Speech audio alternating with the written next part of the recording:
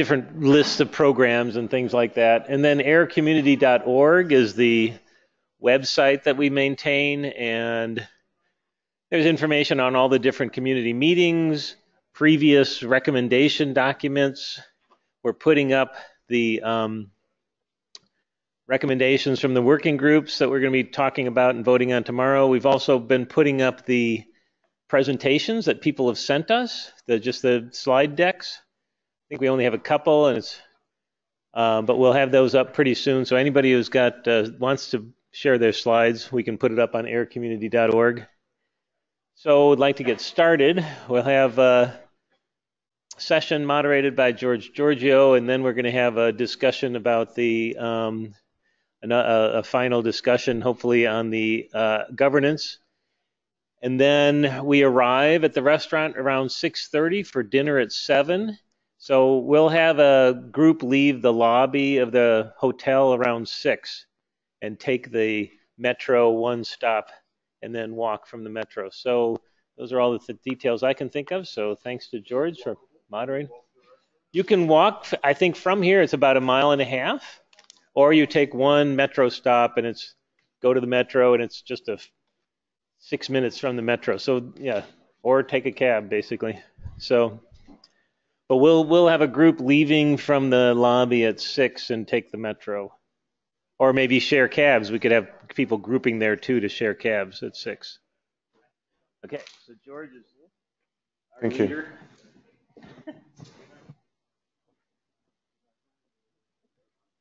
Right. Okay, well, thank you very much, Felix. Thank you for inviting me to talk this great meeting. I was at the first symposium back in Vancouver when, Danny's raising his eyebrows when a bunch of us came together and thought that it's a good idea, and here we are now, and it's become a major effort, which is great because there's so many challenges in the field. And as if there weren't enough challenges in basically standardizing and providing a framework for TCRs and BCRs, there's all these other data that one perhaps may want to include in the analysis of adaptive immune responses, and that's part of what this session is going to be about. So I'm going to, I guess, give the first presentation. I was asked to, but when it comes up, or I can talk about the wiki home.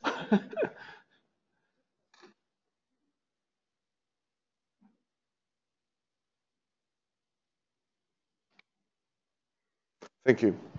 We're doing a lot of work on the B-cell repertoire, but primarily we're excited about the serum antibody repertoire for 2 reasons. First, because, well, actually, at the end of the day, when you talk about the effector arm of humoral immunity, is really the antibody in circulation that do things like clear pathogens or cause autoimmune disease or clear apoptotic debris. So it's really the circulating antibody proteins that have a biological function. And second, because there is very little known about the serum antibody response and the serum antibody repertoire, and it's a little harder to analyze, and therefore there is a whole lot of questions that can be asked. So first, 2 things that are very important. Because we buy our own Kool-Aid, we think that the serological response and the serological repertoire is where the action is, because these are the antibodies that mediate a clinical outcome. And also something that's very important to keep in mind is, unlike the B-cell receptor repertoire, the serological repertoire is much, much less diverse, and there is a very good reason for that. If you had millions and millions of antibodies present at concentrations related, comparable to the KD, to the equilibrium dissociation constant for binding to antigen, then basically you will need to have, many grams per mil of antibody per mil of serum, which is of course not feasible. So the antibody repertoire has to be restricted. And in fact, our estimates and those of others estimate the diversity of physiologically relevant antibodies in serum and in secretions at about 15 to 20,000 clonotypes, and we can talk about that later. So in order to analyze the serological repertoire, you need technologies, and Inaki was very kind to show a version of our slide. Basically, what we do is we do LC-MS/MS proteomics very deep runs with very high mass accuracy. You have to use Orbitrap technology or the like for mass accuracy and collect a lot of spectra from long mass spectrometry runs, typically from antibodies that have been affinity purified by chromatography on immobilized antigen, but also you can use the entire unfractionated serum and run it and basically trypsinize it and do bottom-up proteomics on the serum. That's hard to do, but you can do it, and it just requires more work.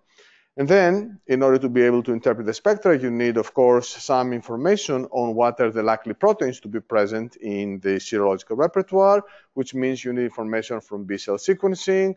And since most earlier technologies for BCR sequencing dealt with the sequencing of either the heavy or the light chain, we developed a technology, or actually a set of technologies, for sequencing both the heavy and the light chain. Brandon Dekosky, who pioneered this work in the lab and then went on to do even greater things at the VRC, and now he's gone to do even greater things at his own position at Kansas City here in the audience, and he's the one who came up with this latter part of the pipeline.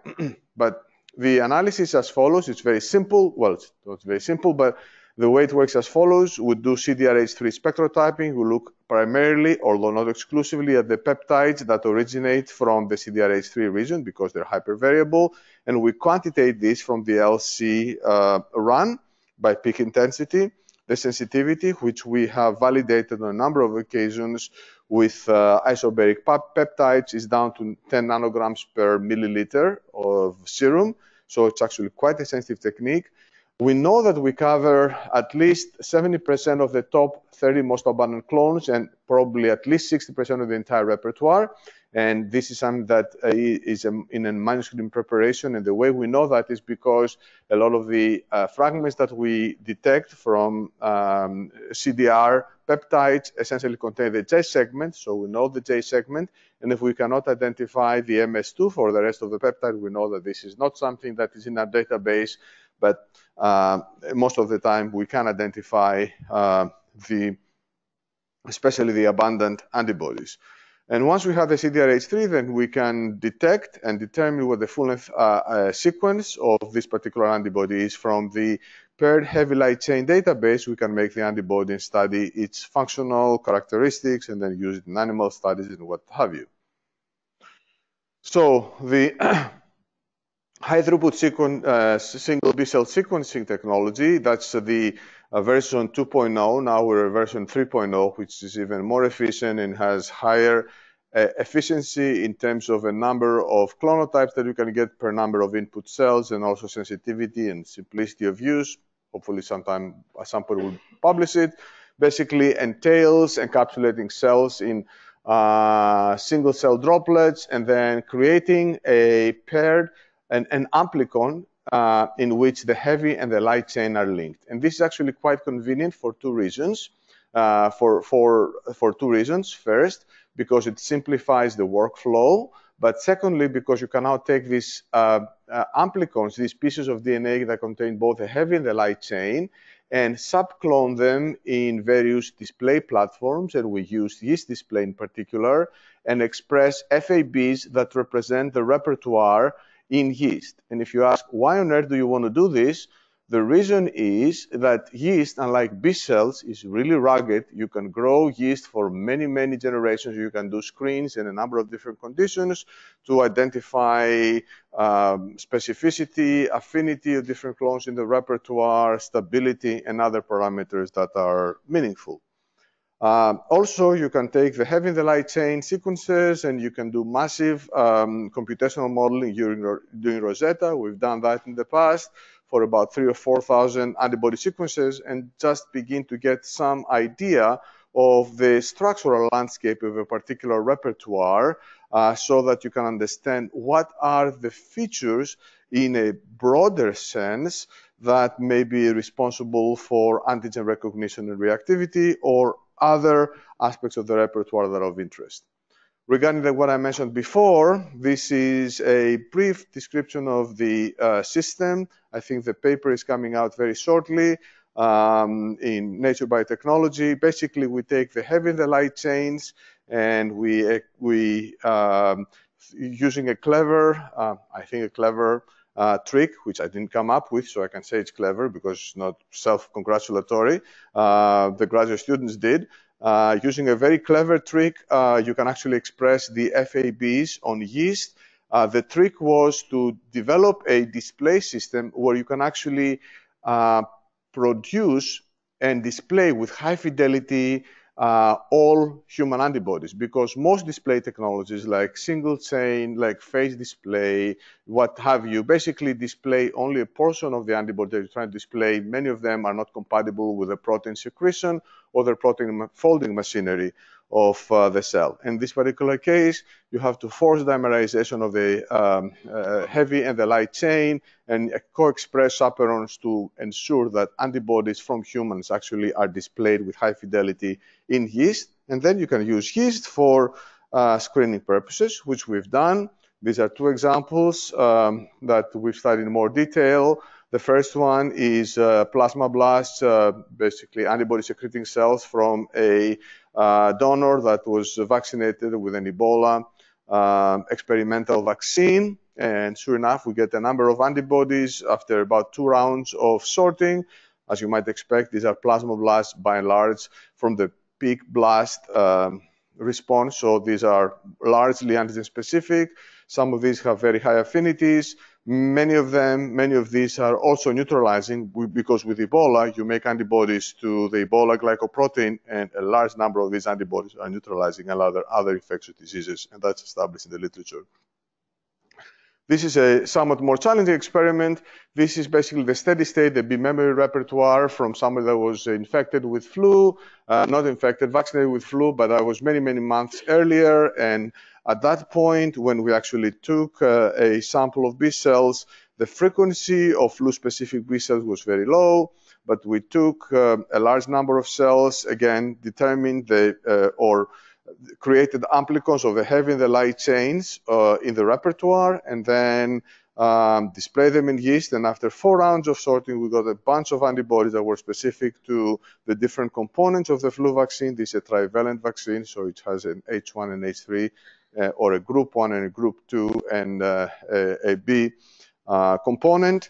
And we got antibodies that are both high affinity and also neutralize very well the respective strains. So it works quite well, and we think it's a nice way to be able to not only get access to the sequence of the repertoire, but also understand specificity and, more importantly, cross-reactivity at a high throughput level, in high throughput, which I think will be significant for a number of biological studies.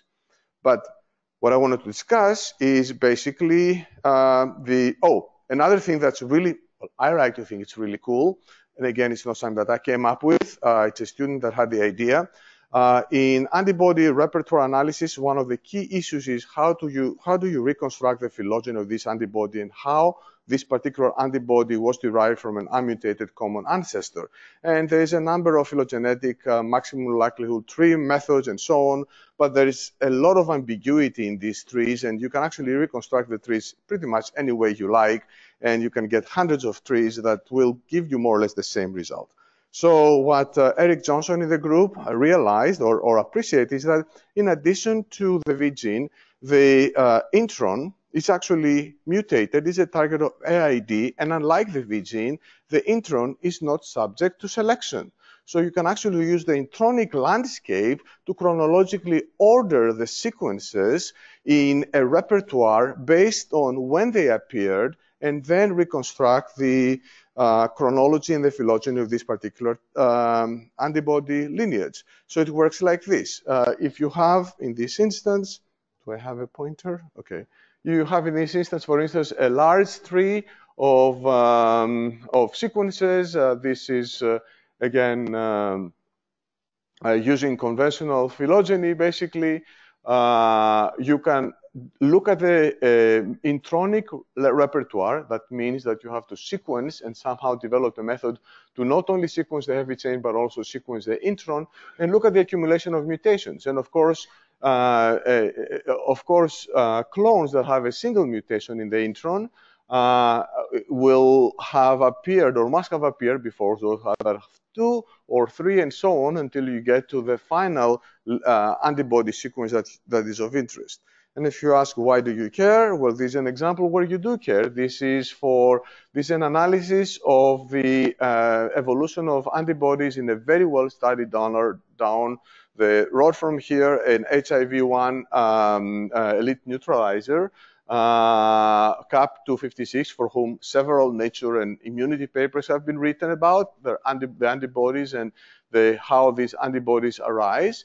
And the point I'm trying to make is that by using this approach, you can actually derive computationally antibodies that have a very significant neutralization breadth and that have emerged much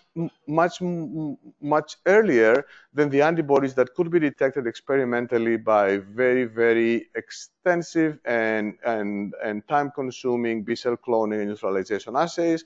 And specifically, we had antibodies that we could detect that appeared about 3 months earlier than the earlier broadly neutralizing antibodies that had been seen before and have very significant neutralization breadth, and some that were available even before. So the reason why I'm saying this is that in addition to the VH and the VL, actually the introns contain useful information that at some point in the future, after I retire, may be part of the sequence database and the data sets that will be analyzed in immune response, in B-cell immune responses. So I want to talk about the serum antibody repertoire, and I realize I have about probably 3 minutes or 5 minutes. So I'm just going to highlight some of the features of the antibody repertoire that we've seen over and over again in the analysis of about roughly 80 donors in a number of different settings. So first of all, the serum antibody repertoire is always highly polarized in the sense that you have some antibody clonotypes that are hugely overrepresented in the antibody repertoire, and they comprise a big part of the titer. There are instances, and I will show you some examples later on, where basically 80% of the titer to a particular antigen is a single antibody. So the response is often highly oligoclonal, not always though. In this particular case, we saw the results. We present the results in this manner, basically as a histogram, where each line corresponds to a different antibody clonotype, and the size, or the y-axis, represents the relative abundance of that clonotype in the repertoire. And typically for vaccines and even for primary infection, the antibody repertoire, or what we can detect at least, because there may be things that we cannot detect, is typically roughly the clonotypic diversity is between 20 and 100 to 150 antibodies, and you only get so many different antibodies to a particular antigen under conditions where you have a high titer. So high titers, well, more antibody diversity. This is another example of a pneumovax vaccinated individual. Again, we have 15, 20 different clonotypes that are antigen specific. Forget about the green lines. These are non-antigen specific. This is what we see in the elution from the affinity column, but we also have useful information that comes out of that part of the analysis that is not really relevant to this conversation, but it's something that we record. So the serological repertoire is highly polarized, with a few antibody lineages accounting for at least 50% of the serum titer to the antigen, and the clonal diversity is actually quite restricted. You don't get thousands and thousands of antibodies. You have a few antibodies, of which a very small number are particularly significant for the response to the antigen. This is very important in terms of the biological response and what the immune system does in terms of being able to confer protection to a particular antigen. Another thing that's very important is a very small portion of the plasmablasts at the peak response, let alone the B memory cells that are antigen specific, are actually represented in the serological repertoire. So if you're looking at the B memory repertoire, this is wonderful. Okay, you can find a lot of information about the diversity of the B memory response. However, it's not going to be mapping to the serological memory, the circulating antibodies, which again are the ones that recognize antigen. In fact, for the memory repertoire, we know that only about 1 in 1,000 of the antigen-specific B memory cells actually is represented in the serum. Again, for many antigens, maybe some instances will be different, but so far this has been our experience, and less than 3% of the peak plasma blood response, which raises the question, what on earth makes some B cells likely to expand more and mature and develop to long-lived plasma cells so that they can produce a large amount of antibody that will be biologically meaningful? And we have no idea what the answer to this question is, but that's what we'd love to know. And eventually, we're doing more studies in a number of ways and with different groups to hopefully get a better understanding of what is it that makes certain B cells actually likely to contribute to the serological response. So number 3, as you get older, your serological repertoire becomes more and more polarized, more and more skewed, in the sense that you have some clones, some antibody clones that are present at huge amounts, like several hundred micrograms and even a milligram per mil. Now, in cancer, and for those of you who are have a medical background, you probably know that there are in multiple myeloma and in pre-multiple myeloma, there's a condition called MGUS, in which you can have a single immunoglobulin that basically accounts for 95% of your total response. But that's a pre-malignant condition. We're talking about people that are not diagnosed in any way with MGUS or anything like that. We're talking about normal 50-plus-year-old donors, in which we know that the repertoire is highly polarized. We don't know if that's because there are benign plasma cell expansions that contribute to high levels of antibody, or because these antibodies do something functional and important that remains to be seen. Something that's actually quite peculiar, but very often in vaccines, in effective vaccines, what we see is that actually the antibodies that are highly represented, that are enlisted by the vaccine, not surprisingly, is super efficacious in terms of neutralization. So it's a circular argument, but if you have a vaccine that works well, it stands to reason that it elicits antibodies that are abundant and actually are really protective or neutralizing against the vaccine. This is exemplified in a study that we've done with an activated polio vaccine. Remember, most of us have been vaccinated with either the attenuated or the inactivated polio vaccine, depending on when you were born. And these particular individuals, this is a cohort of 8 individuals, were revaccinated with the inactivated polio vaccine. There are 3 different serotypes, and titers of 1 of 8 are seropositive. Then we looked at the repertoire of these individuals. This is an example of 3 individuals. Basically, this is the repertoire in light blue of different antibodies that were present before boost, and this is what happens after boost. And you can tell that in some instances, some clones expanded enormously to 60% of the repertoire. This is actually validated again with isobaric peptides. It is 60% of the repertoire, and some other cases 30% of the repertoire.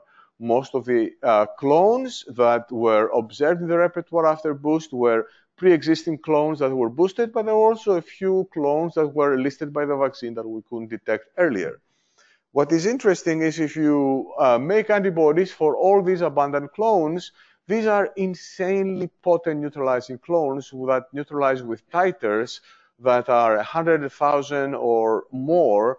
And in many cases, they neutralize 2 different serotypes of the virus. So I think statistically, it's quite striking that all the abundant antibodies seem to be protective. This is, again, quite often the case for effective vaccines in our experience, and it doesn't say anything. The immune system doesn't select for neutralization, except that probably we have good vaccines because they can mediate that effect. So finally, another feature of the antibody response, I apologize for this figure, but I couldn't break it up into parts. And the point I'm trying to make here is that the serological response is actually quite stable over multiple years.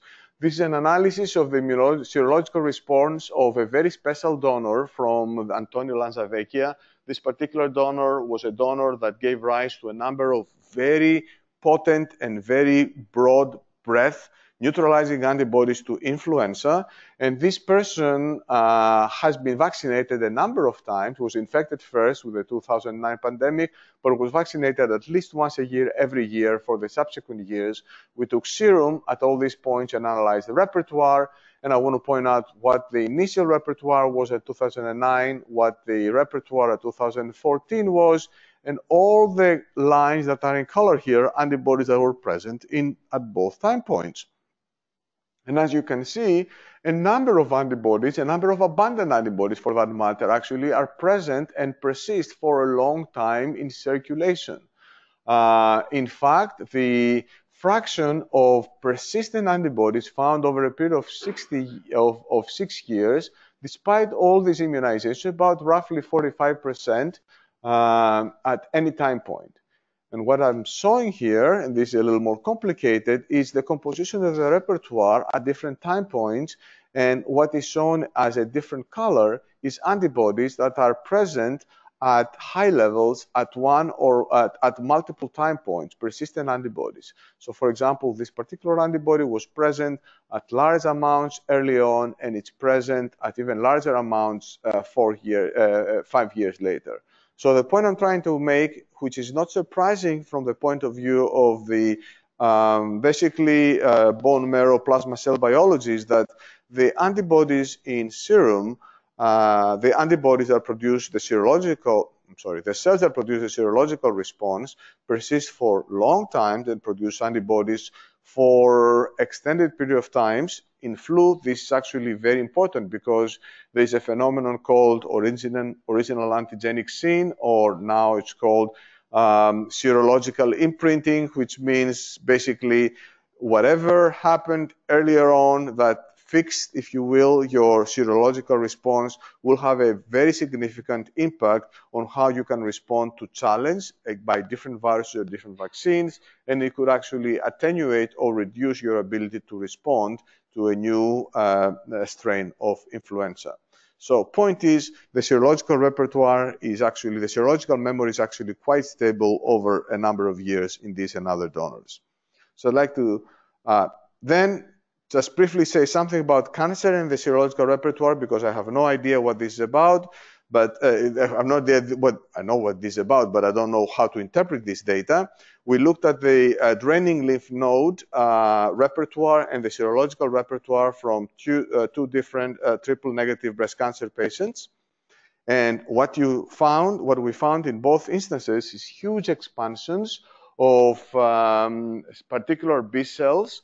And you can see this in this mosaic plot. So basically, 3 antibodies are by far the most abundant in this particular repertoire. And it turns out that this antibody in particular is an antibody specific to a well-known intracellular cancer antigen, NY-ESO1, which is actually important for therapeutic purposes as well. These are very expanded lineages of B cells in the draining lymph node. We isolated and synthesized several of these antibodies. And as you might expect, the more somatically hypermutated antibodies bind even with higher affinity relative to the less somatically hypermutated antibodies. These are all, again, in the draining lymph node. This is pretty clear evidence for antigen-driven selection. And you find this antibody, and you can detect it proteomically extremely well and at large amounts in circulation. So not only you have B cells that are stimulated by an antigen in the draining lymph node, but also these B cells mature to plasma cells or plasmablasts and produce large amounts of antibody. Now, what is the significance for the progression of the disease? We do not know, but I think it's quite striking, and it's important to keep in mind that in cancer, there is actually a pretty strong response to at least some cancer antigens, and that is accompanied not only by B cell development and maturation, but also by the secretion of significant amounts of antibodies to these particular antigens. I'd like to stop here and thank the many people that helped with these studies or contributed to these studies. Greg Ippolito is a strong, close collaborator of mine. He's also a faculty at UT Austin. Several terrific former students and postdocs. I'd like to stop and thank Brandon Dekowski, who's here and has set up his lab at Kansas and was responsible for a lot of the paired sequencing technologies. Yariv Wine, who essentially set up the pipeline for the proteomic work that I described, and he's now at Tel Aviv University, and several others, and also a very large list of collaborators. And I've only listed the collaborators that I presented some data from their work, but there are several others that are not shown here. Thank you very much. And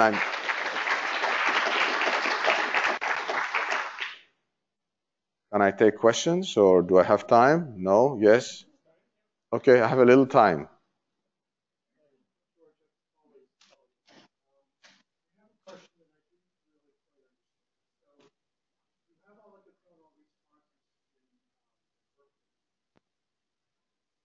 I've been to a mic before. And if you do serologic repertoires, so are those clones from the can you find those antibodies from the serologic clones? The circulating B cells, in other words, what is the origin of those antibodies? Is it from circulating B cells? Can you find them? Or is it from plasmablasts that live in the bone marrow that are secreting, or secondary lymph node organs? I mean, because we're doing repertoires here, right? From the peripheral blood. So what's the connection or disconnection? Right. That's an excellent question. So first of all, in order to be able to detect a antibody sequence in by proteomics, you have to have a DNA sequence from a corresponding B cell, and that corresponding B cell sequence could either be from a B memory cell or a plasmablast. Now, when you have plasmablasts, post-infection peak plasmablasts, probably 70% of those will be represented, or 70% of the antibodies in the repertoire will be represented among the peak plasmablasts. If you look at the B memory response, only the B memory cells, there is a very small percentage of the B memory cells that will be represented in the serological response. The reason is that the clonal relatives of these B memory cells have migrated to the bone marrow, and they are long-lived PCs. So if you look now at long-lived PCs, you cannot look at too many long-lived PCs, because then you have to draw a huge aspirate from someone you cannot do the experiment that Jim did earlier with leukapheresis, because you cannot take the entire bone marrow from someone to look at the entire repertoire. But if you look at the repertoire, yes, you do see those clones in the bone marrow.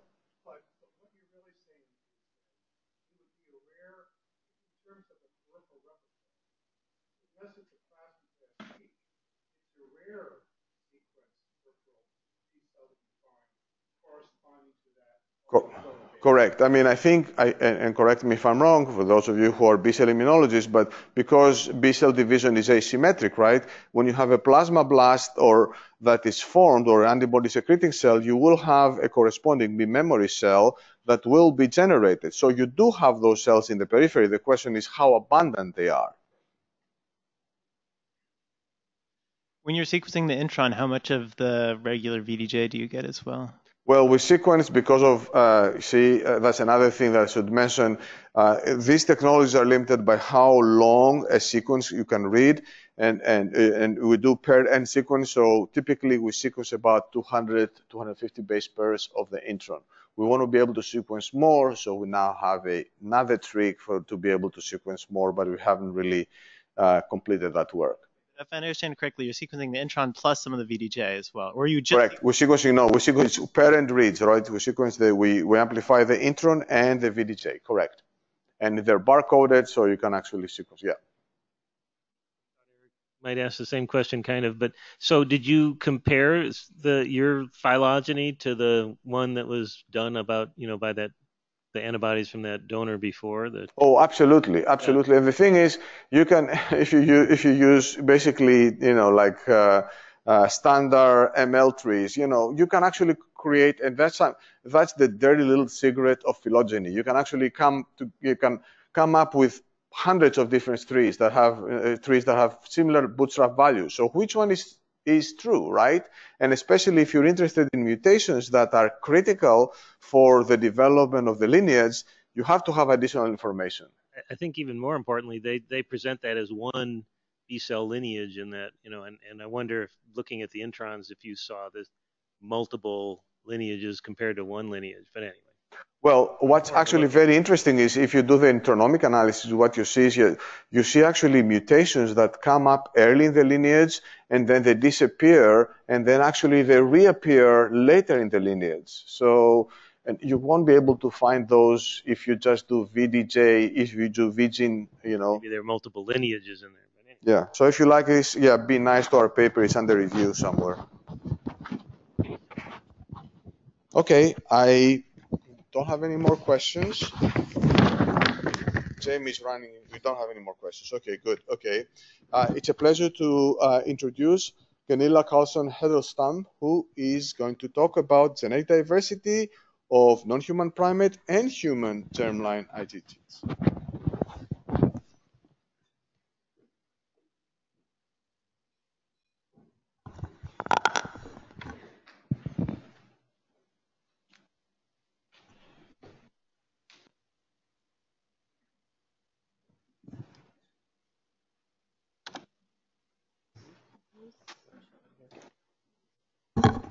Great. So thanks very much.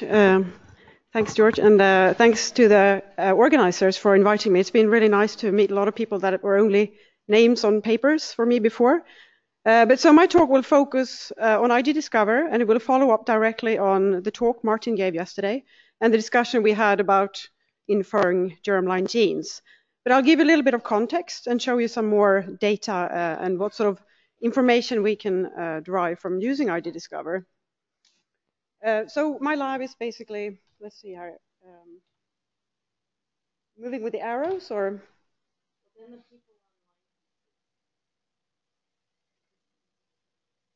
we switch sides.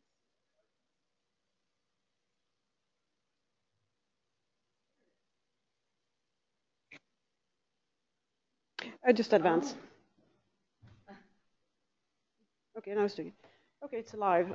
Yeah, so our lab is a basic standard sort of basic B-cell biology lab. We're interested in understanding B-cell responses to foreign antigens.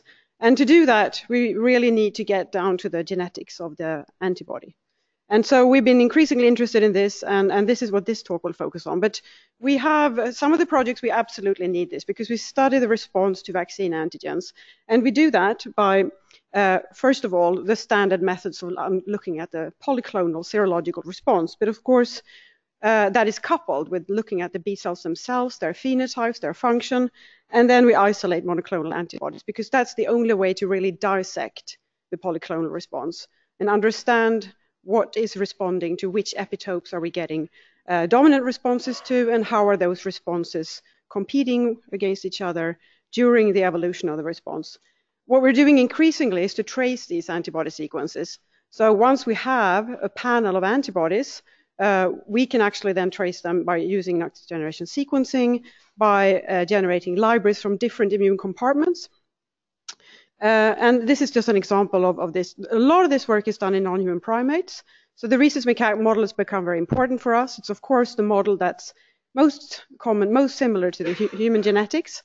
And this is really one of the advantages with the non-human primates. They're outbred, they are extremely diverse, but their VDJ genes are typically around 90 to 95% homologous. So there is, in terms of a model for human biology, we believe this is an important model. So what we typically do after an immunization is to isolate antigen-specific memory B cells. And we do that with antigen-specific probes that are matched to the immunogen. And we sort single cells. And we've done this over many years from many studies. In a typical study, we might sort a number of 96-well plate. We clone the antibodies. But once we clone the antibodies from a specific gate, as shown here, we can also we can validate that that is really antigen-specific cells because we express the antibodies and functionally confirm that they're binding the antigen.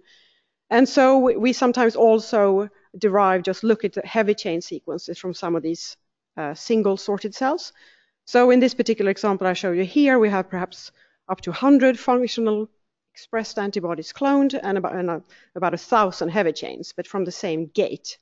And then we can basically clone the antibodies, see where they bind. And in this case, just giving you an example of a set of antibodies we published this year.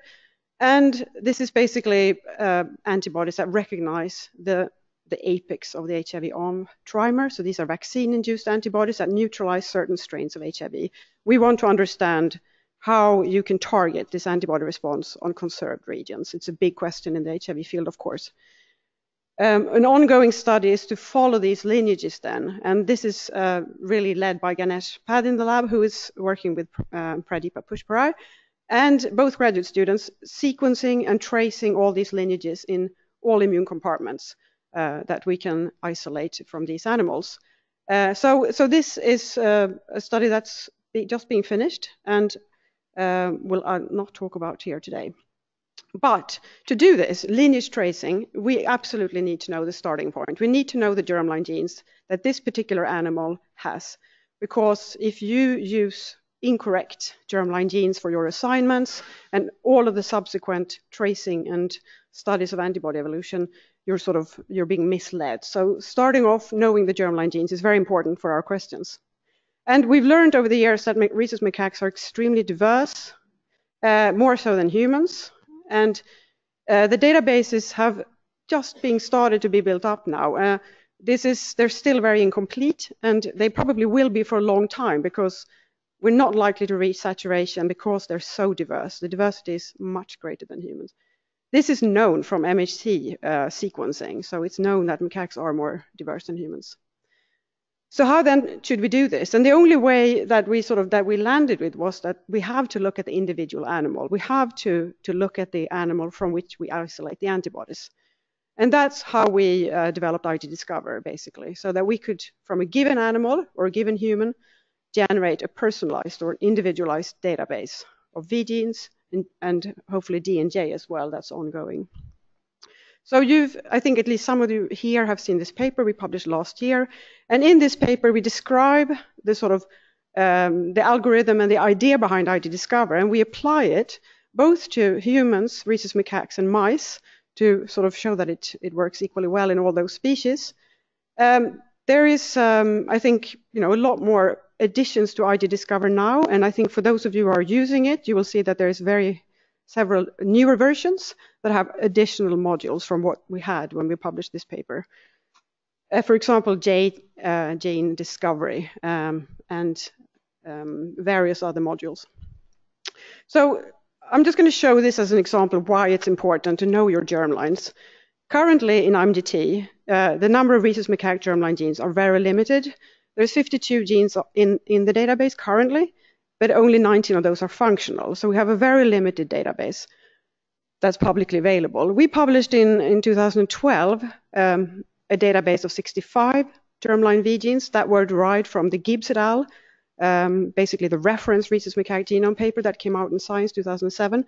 And that's a more complete database, but it's of course not at all complete, as complete as you would like because of this diversity.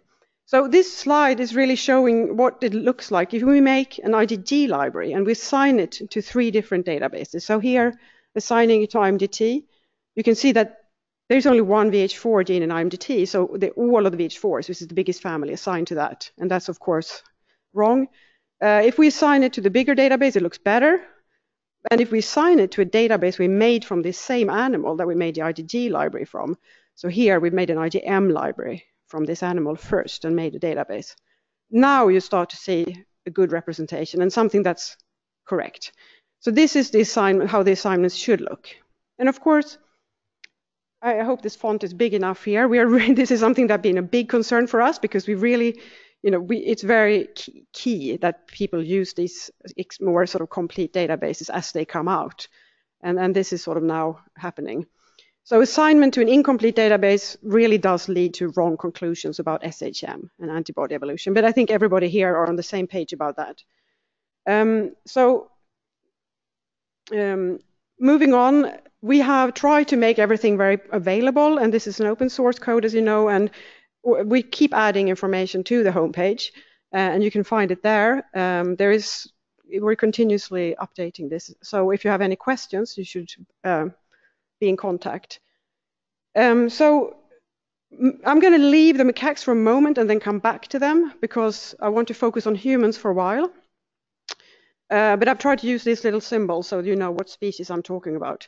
So now humans, we were interested in understanding human genetic diversity because it's very obvious as well that ID Discover is a useful tool for this. And we can go through more and quite a few individuals relatively rapidly. So we know that there is diversity still to be discovered in humans. And we started looking at that. And we had looked at it in the published paper in a couple of people and identified a few new alleles already by sequencing a few individuals. So we expanded that and looked, in this case here, just 4 individuals of Caucasian background. And here you can see what we typically find if we sequence people, sort of Europeans of Caucasian background. We find anything between 1 to 3 new alleles in each person. So this is sort of quite typical to what we would find. And many of these alleles are being validated now as we do this work. We also around this time reached out to Kathy Skeepers and Lynn Morris because they had published this very interesting paper about human V gene diversity in the South African Zulu population in the Caprisa cohort. And we thought this was extremely interesting and also a good opportunity to sort of apply ID Discover, because to do this work using genomic sequencing is very it's hard work. It takes a lot of time, and especially if you want to cover your lambda and kappa chains as well. So we started a collaboration, and I think it's really turning out to be. There's a lot of interesting data coming out, and Kathy showed at her poster earlier today at lunchtime some of the data, and this is sort of very much ongoing. And many of the alleles that Kathy described in this first paper, we have now independently validated by using ID Discover. So that's sort of a two totally independent method to saying that these alleles are right. And here we looked at 4 of these individuals. And again, I'm showing this sort of exactly the same way I show the other trees. But here you can see in each individual, we find many more new alleles consistent with what Kathy had reported. So you can see we find anything between 6 to 9 new alleles per person. And in the output from ID Discover, you always have this little extension to the name, and so you see the long names there on the new alleles.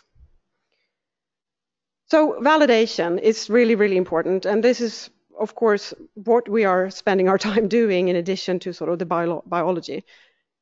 These are 4 points just showing how we validate. And one is, of course, that we can make IgM libraries from different time points from the same individual. Or if we're working with macaques, we can use different tissues like bone marrow, blood, lymph nodes, spleen. We make different IgM libraries, and when we do that, the same individual always gives the same output. Other ways to validate is to look at whether you find a new allele in multiple subjects. And then there's, of course, targeted genomic sequencing, and we're doing a lot of that because that's still, I think, needed and still important to do for a while more. Then we have also started to use the fact that some individuals are heterozygotes for J segments as another way to validate, which we call validation through inferred haplotype analysis. And I'm going to show you how that looks and how we interpret that in the next couple of slides. So if you have individuals that are heterozygotes for a J segment, for example, and this is very much coming from discussions with Mats and ideas he had and had already published in his paper earlier this year, that you can use this information to look at which V allele is associated with which J in your output, because we sequence the full expressed VDJs. So that's the basic idea, but I'm going to show you sort of how it looks. And we refer to this method as IHAP. And this, for the Americans, is not the International House of Pancakes. It's our validation method. So this is what it looks like. If you're homozygote, I've divided this up on a couple of different slides. These are just the genes that this individual is homozygote for. You can see that a given one allele segregates or very equally between the two J's. So here the J602 is on the blue chromosome and O3 is on the green. And you get, the high expressed alleles are high expressed and the low are low. And it looks very much like they divide up half and half between the J's. So allele A and B are the same in this case. If you're heterozygote for a gene, you will look like this. So here they say it's kind of the opposite. Here they come down only with one J, so either with O2 or with O3. And it's really clear for the highly expressed genes and a little bit less clear for the really low ones, of course, because you have fewer sequencing reads to look at. But you can see that in all cases, it segregates quite clearly between the two J's. So this is homozygotes and heterozygotes. And then we can additionally see if somebody's deleted. And here you can see that this individual has nothing on on one of the chromosomes. There is only one allele that's coming down with either O2 or O3. But there's not two alleles to be found for some genes. So this suggests heterozygote deletions. And sort of the additional information one can find is that some alleles, you find two that come down with one of the J's, suggesting there's two on one chromosome and one on the other in this case. And this is VH169. And there are quite a few. I see there's a little mislabel there. It is 169, but there's O1, O2, and O6. And this is really not unusual. This particular gene has a lot of duplications, and that's been described by others here before. So we can see this quite clearly by this IHAP analysis. So if you look at the full analysis of a person here annotated and shown, you can see the homozygote alleles of this person. You can see the heterozygote. You can see the new alleles indicated by the red asterisks. You can see the deleted one that are indicated as well. The deletion are the red asterisks, and the blue are the new alleles. And then the duplication there for VH169. So this is sort of how it can look in one person. So there's quite a lot of information you can get by just looking at your NGS data with this IHAP analysis module, which is now being added to IG Discover. Another example is another person here, and here, this was also actually something that came up in discussions with Mats Olin. He had noted that this particular individual had a lot of heterozygote alleles that were lacking on chromosome, on one of the chromosomes, O3. So you can see that there is a stretch of alleles that are only present on the blue chromosome. And in this case, we place them in order, the way they appear on the chromosome, because we suspected that was a bigger deletion. And if you do that, you can see that there is quite clearly, it's a suggestive of a deletion over this region, and it's quite a large deletion. But they are next to each other, all these deleted alleles. So it's suggestive of a deletion, so that can be confirmed. In addition, this person has two new alleles, as you can see there by the asterisks. So that's what we can, the kind of information we can get with this IHAP module. The other thing we can use it for is to validate new alleles, because if they segregate very clearly with one of the J's, again, we can only do this when we have individuals that are heterozygotes for J segments.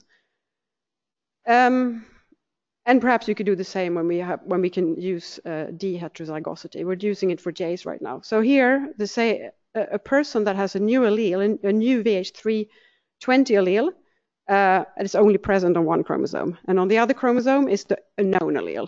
And when I say known, I mean it's present in IMDT. So that is very suggestive of that it's real, because otherwise the reads would kind of appear on both randomly. We have, for this particular allele, also done genomic targeting, targeted PCR and Sanger sequencing, and confirmed it. So this has been validated by two different ways, and actually by three, because we find it repeatedly in many individuals. We found it in a total of 31 persons from 66 libraries that we have analyzed, 66 individuals. So that's it's not infrequent. It's a low expressed gene, so it's not immediately obvious, perhaps depending on which method you use, but we find it quite clearly. So having sort of spent a lot of time validate, and we still do that, I think, as everyone, we validate, but at the same time we also ask additional questions. And what we wanted to do was to look at other ethnicities. So I showed you the data from Europeans and South Africans, and in addition we have looked at a number of individuals from East Asia, from South Asia, and some other African individuals from other parts of Africa, and South America. I don't have that on the slide, but we have, what I'm going to show you here is these groups of persons. So if we look at the non-South African Africans, they are, like the South Africans, very, they have a lot of alleles that are not present in IMDT. So here you can see between 9 and 12 novel alleles per person. Some of these are found in multiple people, so it's not this many in total, but in each person, that's how many you find. So that's very clear that this has been understudied and that needs to be validated and needs to be in the databases. If you look at the East Asians, the picture is also quite clear. There's more new alleles than what we typically find in Europeans, but less than in the Africans. But there's quite a few new alleles to be found. And if we look in South Asians, and this is pretty much restricted to people from India, I think, this is the same picture. Quite a few new alleles to be found. So sort of just to summarize the human diversity study part, we've analyzed 66 IgM libraries, of which we've made ourselves 40 from 40 volunteers. And from that, we prepared ID-Discover-based individualized databases. And we found in total 235 so far, high confidence germline alleles. Of those, 114 are already present in IMDT, so that's a way of validating them. So they are found repeatedly. But there's also a lot of new ones, 121 in total. And there's also quite a few alleles in IMDT that we have not found so far. So this is all sort of adds up as we keep sequencing more people. 46 of the new alleles were present in more than one individual, and 26 of the new alleles were present in more than 3. Or at least 3 or more. And then we also looked at how many of those have coding differences from other known alleles, and it's about, well, it's more than half, but some of them have silent mutations. So this is sort of, I think we will continue to increase the numbers a little bit, but it gives a pretty clear picture. So why is this important? And we think it's important for several reasons. And one is, of course, that we want to understand immunoglobulin genetics. We want to improve the databases. We want to understand where we start from when we study responses to vaccines and infections. We also, in particularly, as germline targeting vaccines are getting popular, and there are trials that are about to start, it's important to know if the individuals that enter those trials actually have the allele that the vaccines have been designed to engage. And then, of course, perhaps the even bigger question is, once this can be scaled up, could we use it to understand predisposition to develop certain types of antibody-mediated diseases? So those kind of association studies, as Corey suggested in his talk, have not been done because there is no markers over these loci in the GWAS chips. So just one slide on the germline targeting vaccines. The one that's probably the most sort of furthest advanced is a trial that's ongoing to try to re-elicit a broadly neutralizing antibody against HIV called VRC01. There's a whole bunch of antibodies of this class that have been isolated from different people. So it's thought to be something that one could perhaps re-elicit by using multiple prime boost regimens. And the prime would be to expand these precursors, these rare precursor B cells that have the VH1-202 allele coupled with a light chain that has only 5 amino acid residue. These antibodies then have to be extensively mutated before they gain broadly neutralizing antibody activity, but it's a beginning to try to engage those types of antibodies. And this antibody has been studied in great detail, and the critical residues are known to be outside of the CDR3. There's 3 particular residues that are present in the VH1-2 allele that are in the CDR2 region and in framework 3. And the trial that's about to start is run by Bill Schief, and many people are involved. And the idea is to re-elicit these sort of antibodies. And our contribution to this trial will be to use ID Discover to sequence the trial participants to know if they have the specific allele or not, as that is an important starting point. And that's just showing where the motif is. And there's currently 5-ish 102 alleles in IMDT. We found an additional a few, about 4, I think, in total. Some of them are shown here, and some of them do not have the motif. So that's important to know. And we've even found, I think, the names, this is not the final nomenclature here, but one of them is identical to the P06 allele that has been discussed in this group. And we have found individuals that are homozygote for that allele. So those would be people that would be predicted to not respond to this type of vaccine, and that's important to know. So then moving back to macaque V-genes for a moment. Rhesus macaques are commonly used for vaccine studies and other studies of disease. In the US, people tend to use Indian origin macaques. There's been an export ban from India a long time ago, many decades ago. So these animals are bred here, and the US researchers tend to use Indian origin derived macaques. Whereas in other parts of the world, people tend to use Chinese derived rhesus macaques. And in some primate facilities, cynomolgus macaques are used. In particular, there's been an interest in monkeys from Mauritius because they are a little bit less outbred, and that's known from their MHC haplotypes. So how different are all these macaques from each other, and can we generate a useful database from these? This is just sort of summarizing. We have sequenced about 20, both Chinese origin and Indian origin macaques by now. We can see that there are alleles that overlap, so they are definitely not so different from each other, but there are some differences. Currently, I mentioned this before, IMDT has only a subset of these.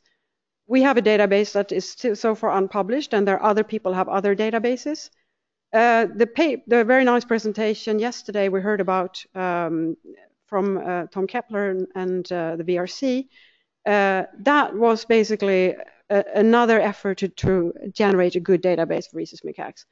And we have looked at the sequences, and approximately 20 alleles are identical with the ones in our database. But what it basically says is that this diversity is enormous, and I don't think that we can ever reach saturation. We need to have a way of generating individualized databases if we have a particular interest in following the response in a given animal. So this is what it looks like, just to give you an example. If you take 5 random macaques from the same facility, they overlap by 2 alleles. You can see how many alleles are animal specific. So they really are incredibly diverse. And this is what we see over and over again. So even if we sequence 10 more monkeys, we still will look like this. There's very little overlap between them. Okay, we also used this IHAP analysis method for macaques, and you can see here that they tend to be quite heterozygote. It's particularly J5 in monkeys that you can find a lot of animals that are heterozygote for J5. So this is also additional information and validation. So, and a sort of a couple of slides on the Mauritius cynos. We are engaged in an EU project where vaccine trials are being done in animals from this island. And they're sort of interesting because they have a defined history. There were only 20 animals that came to the island about 400 years ago, and that's been recorded. So we sort of know that this was a relatively small founder colony, but there's now 40,000 animals on the island. But they have more limited MHC diversity that was known, but basically nothing was known about antibody V-gene diversity. So as part of this EU project, we were asked to sequence 6 rhesus macaques and 6 cynomolgus macaques from Mauritius. Around this time, one paper came out on cynomolgus macaque heavy chain V-genes, and this is very useful and helpful, but it's only talking about the heavy chain and not the lambda and kappa. There's also no sequence information about the upstream leader sequences, so people cannot use this database for designing primers for cloning antibodies, for example. So there's still a lot of work needed. But so when we sequenced these 6+6, we see that the cynos are indeed more similar to each other than rhesus typically are. But there's otherwise generally sort of the same VH families they're kind of equal in proportion to each other, etc. So just by Venn diagram, it looks like this. Again, these are different from the ones I showed before, but these rhesus macaques we have one overlapping allele, whereas the Mauritius cynos have 16 overlapping alleles. So they're a little bit more similar to each other, but there's still a big diversity. And then we looked at if there's similar alleles in the cynos with the rhesus, and we find approximately 20% of the allele are actually overlapping. So they're not entirely different from each other, but the main message is that the diversity is very high. So we have used ID Discover for the species I talked about, humans, macaques, and mice, but we've also applied it to guinea pigs and generated a vGene database for guinea pigs. Rabbits has only been started, and I know that Martin has analyzed a bat library from Andrew Collins and zebrafish library that was available as well. So it works in multiple species, and that's one of our sort of advantages. We're using it also as a tool for just sort of basic antibody repertoire profiling, and we're just in the last year added a clonotyping and lineage analysis module to the program. So that's sort of ongoing work that we're using in our own vaccine studies. So to summarize, ID Discover allows construction of individualized databases, and that in turn has revealed all this diversity, both at the allelic level and the structural diversity. Like I mentioned, we can identify potential or likely deletions and duplications in the loci, and we can use IHAP module to validate novel alleles. And I think this audience are all on the same page about how important it is to understand the sort of the basis of antibody genetics and their role in various settings of disease, health and disease. So I think with that, I'd like to just thank my group, particularly Martin, Ganesh, and Nestor, who have worked a lot with ID Discover, together with our computational scientist Marcel Martin. And there's many other people in the lab that have contributed to the data that I showed today: Monica, Sanjana, Pradeepa, and Paula. And then we have a nice dialogue with Mats Olin in Lund and a collaboration with Kathy and Lynn in Johannesburg. For the macaque work, that's actually being done under an NIH-funded HIVRAD grant, and the work I showed you about this Mauritius cynos is under an EU grant together with scientists in Paris. So with that, I'm happy to take any questions.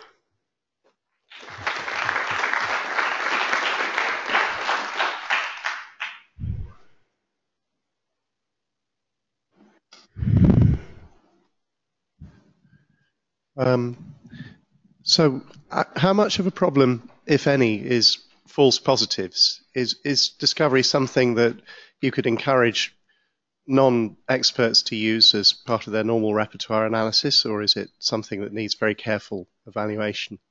I think at this point, I mean, we've been taking the more kind of stringent, the more careful approach to this. So that's part of the algorithm is to really rule out that. So I think that that's been our highest priority, to rule out false positives, and I think that means that we may miss some things, but we prefer that at this stage. But yeah, so I think it should be useful. I mean, it should be fairly easy to use for anyone who's downloading the program and has an IgM library. So I want to ask the opposite question. Do you have any idea about false negatives? So in other words, like when I know that, for example, Martin yesterday mentioned that you guys have done PCR validations and you confirm a lot of the positive findings, but when doing those PCR validations, are you also coming across alleles that you didn't see in the repertoire? By targeted genomic studies. If we're finding a lot that we didn't find with ID Discover, no, not really. But we have not done enough to answer that comprehensively, probably, of that. Yeah. Okay. So I think that's the work ahead for sure. We need to do both for a while, but we're very confident. I think that we're picking up even pretty low. Yeah, I agree. I think it's I mean, especially if you're thinking about disease association analysis, false negatives are still a real problem. Right. Because a genotype is potentially 2 alleles, right? If you only see one allele of heterozygote, then you can't do disease association studies very very well anyway. Yeah, I mean, it would be really nice to, spend some time for, validating these Yeah, I get it. I changes. understand it's hard / time consuming / not fun. But necessary, yeah. So I'm still trying to get my head wrapped around the IHAP and the sort of distances that you're working from the V segments down to the J's. And I'm wondering if it's not possible, or have you thought about trying to use that information to understand the evolution of a new haplotype? So it's not stagnant, right?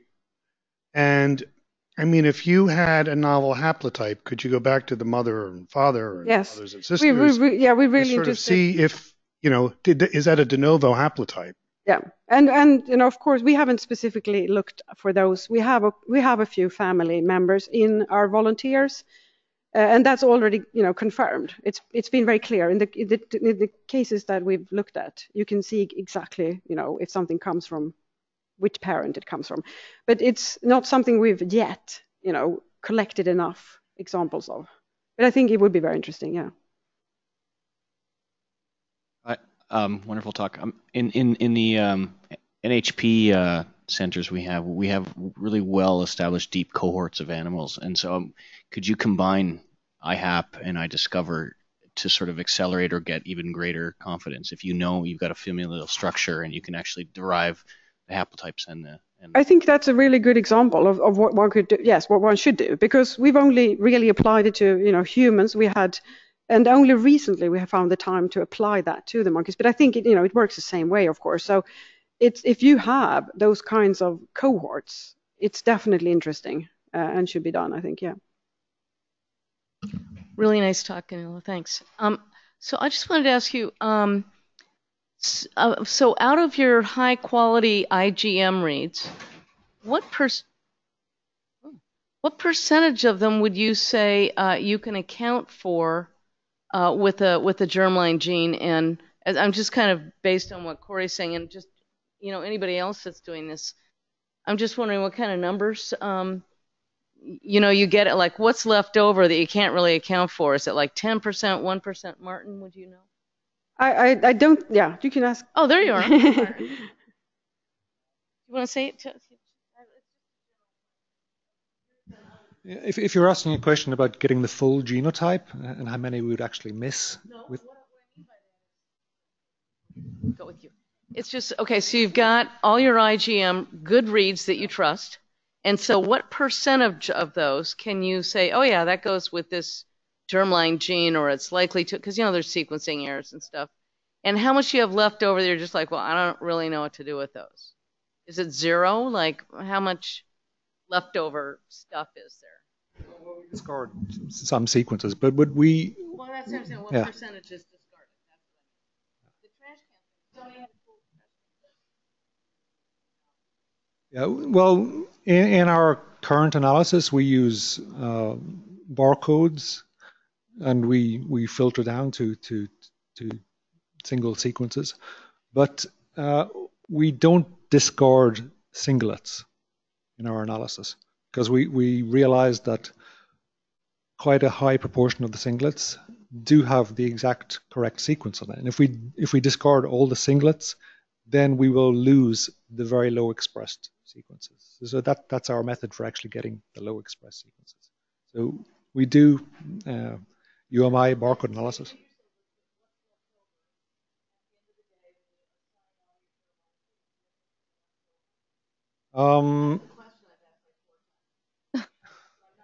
So maybe I can contribute towards this, I guess. Jamie, I don't know if it will help. So from the Caprice samples that we've run through this, it's on average about 500,000 unique antibodies that we're getting results from, if that helps. So it is a proportion of the repertoire, I guess, but it's a representative of at least 500,000 unique antibodies. Still not helpful. Well, we identify a lot of candidate sequences, and yeah, we're probably discarding about 90% of those candidate sequences. Okay, so okay. Okay. I think at this, we had to start with stringent. That was our goal. But yeah, no, yeah. Andrew? Martin mentioned yesterday that you do you have been exploring the influence of D genes as well, and we over the years we have inferred 2 human D polymorphisms.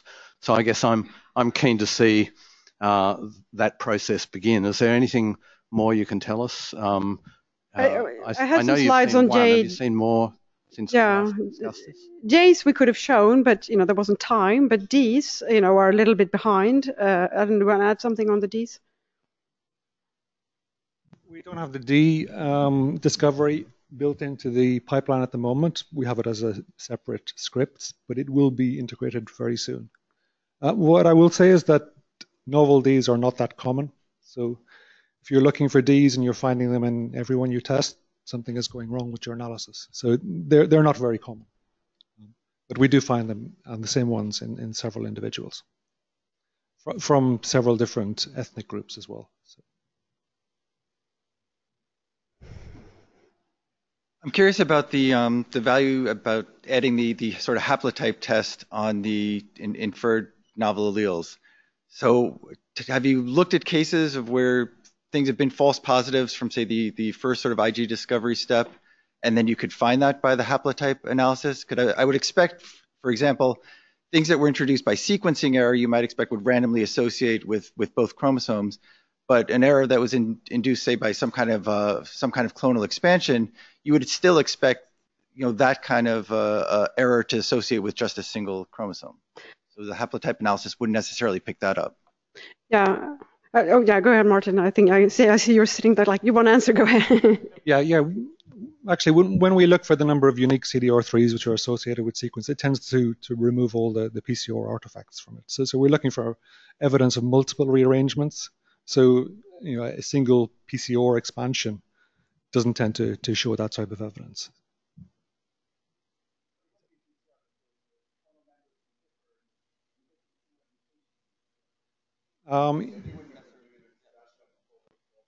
Yeah.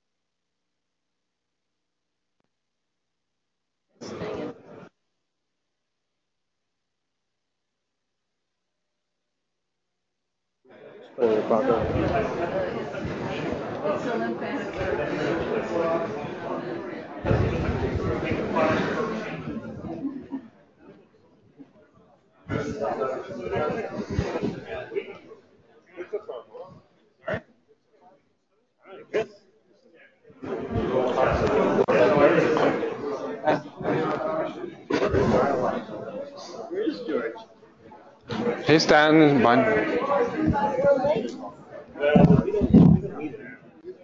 George.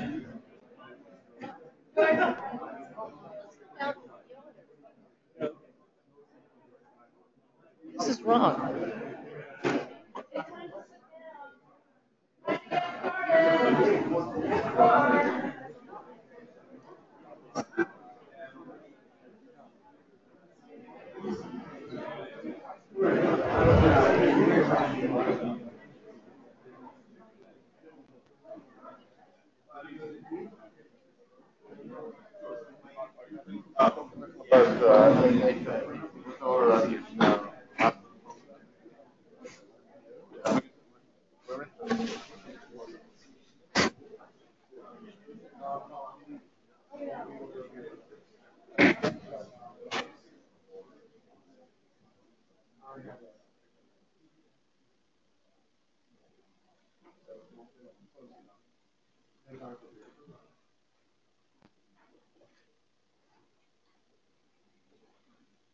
So it is time to get started again. It's a great pleasure to introduce our last speaker for this evening before the discussion of governors of AIR later on. And it's Ludwig Solid from Oslo. And he's going to talk about antibody response to celiac disease. And looking forward to the talk.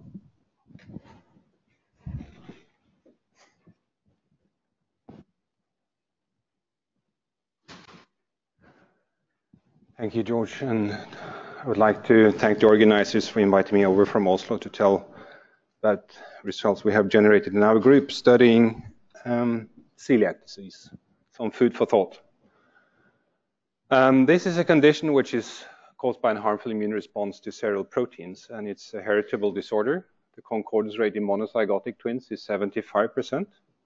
We've known for many years that there is a strong HLA association to the HLA DQ2 and DQ8 allotypes. And on gluten consumption, these patients have serum IgA and IgG antibodies to deamidated gluten peptides. I will come back to what that is, which often is abbreviated DGP, and transglutaminase 2, which is an autoantigen. And over the last 50 years, this disease has moved from the camp of food hypersensitivity disorder to autoimmunity. The pediatricians earlier did elimination provocation diets to make the diagnosis, and now they diagnose it by a blood test detecting antibodies to transglutaminase 2. And this enzyme, transglutaminase 2, is an ubiquitous enzyme found in all over the body, and it's known for building extracellular matrix. So it has the ability to cross-link proteins or polypeptides with glutamine, and in presence of calcium, there is formation of an enzyme substrate intermediate, which can react with primary amines, which could be a lysine or another polypeptide, and then you get this cross-link, this formation of isopeptide bonded polypeptides. It can also react with water, and then you convert the glutamine to a glutamate, and that is really essential in celiac disease, and this process is called deamidation. So celiac disease has, as many other diseases, been subjected to genome-wide association studies. And this is a Manhattan plot showing the p minus log 10 values. And what really is striking is the HLA on chromosome 6.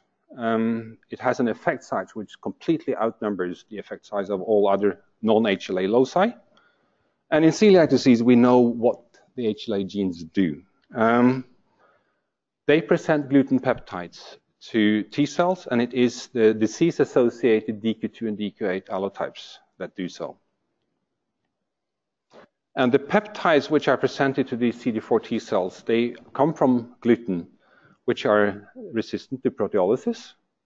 They somehow get across the epithelium, and then they are modified by transglutaminase 2. We don't know exactly where that happens.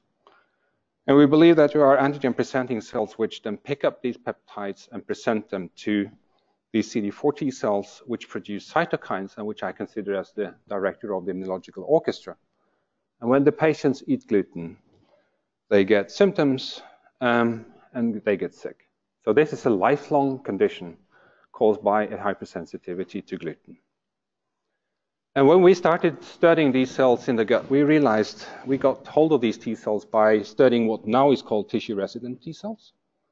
And we can use tetramers and find that the T cells in the biopsy has a frequency of maybe 1% to 2% of the CD4 cells. And using the same tetramers, we see that in blood, the frequency is at least 1,000-fold less. So we would not have been able to get hold of these T cells if we were to study them in blood. And they are effector memory T cells. And these anti-transglutaminase 2 antibodies, they are formed in a gluten-dependent manner. When the patients stop eating gluten, which is the treatment, these antibodies disappear. And when they are challenged, the antibodies reappear. And they only occur in individuals who express these DQ2 and DQ8 HLA types. And how to explain that? And we believe that complexes of gluten peptide and transglutaminase are really essential to explain that. And they can be formed in two ways. They can either be the thiol-ester bond, the enzyme substrate intermediate, or it could be isopeptide bonded linkage to surface lysine residues. But if you have a transglutaminase specific B cell, and you have these complexes of gluten and transglutaminase, upon endocytosis and loading of your HLA molecules, it can be a gluten peptide that is presented to the T cell. So the immune system will be fooled so that the gluten-specific T cell thinks it makes help to a gluten-specific T cell.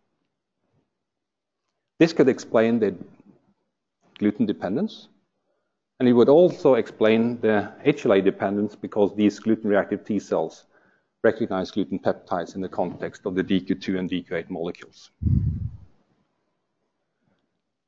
So when you have gluten peptides in the presence of transglutaminase, at least in the test tube, you generate these deamidated peptides, and you also generate these gluten peptide complexes.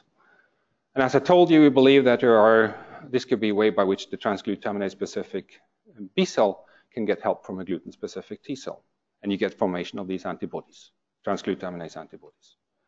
But of course, there could be B cells which are specific for deamidated gluten peptides, which can present the same peptides to the T cells. And then you get formation of anti-deamidated gliadin antibodies. And I think the fact that these T cells, which I consider as the director of the immunological orchestra, directly can dictate whether you make the transglutaminase antibodies and the anti-deamidated gliadin antibodies is the reason why these are such extremely good proxies for the disease. So this T-cell B-cell interaction results in formation of effector B cells, plasma cells, but it also leads to amplification of the T-cell response. And I think the problem for these patients is when they have clonal expansion of gluten-reactive T cells. And I think the B cells are key to facilitate that, and maybe the antibodies are just a marker of this process. So this is a section from a gut of a patient with active celiac disease. There is villus atrophy.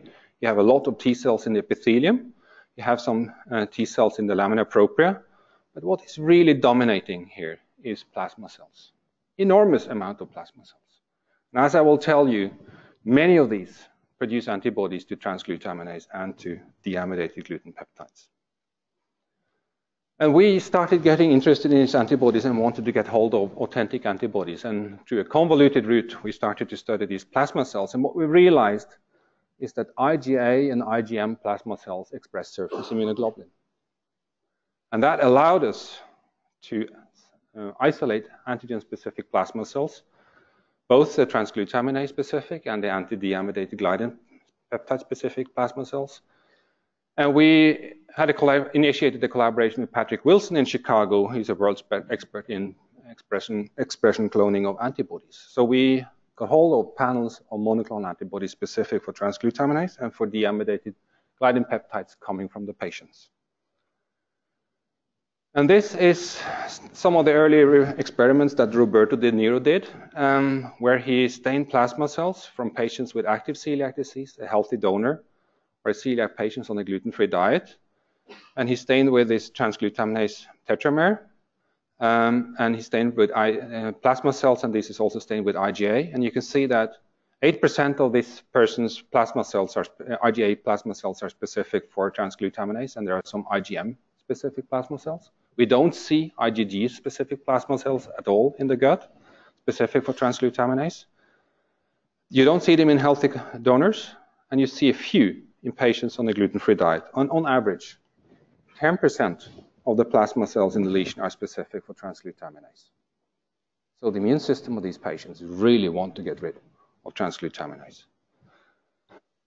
The number of plasma cells which are specific for the deamidated gliadin peptides are fewer, and here I show an experiment done by Øyvind Steinsbø, where he has stained with two peptides. This peptide here is an immunodominant B-cell epitope, and this is a peptide that also contains B-cell epitopes.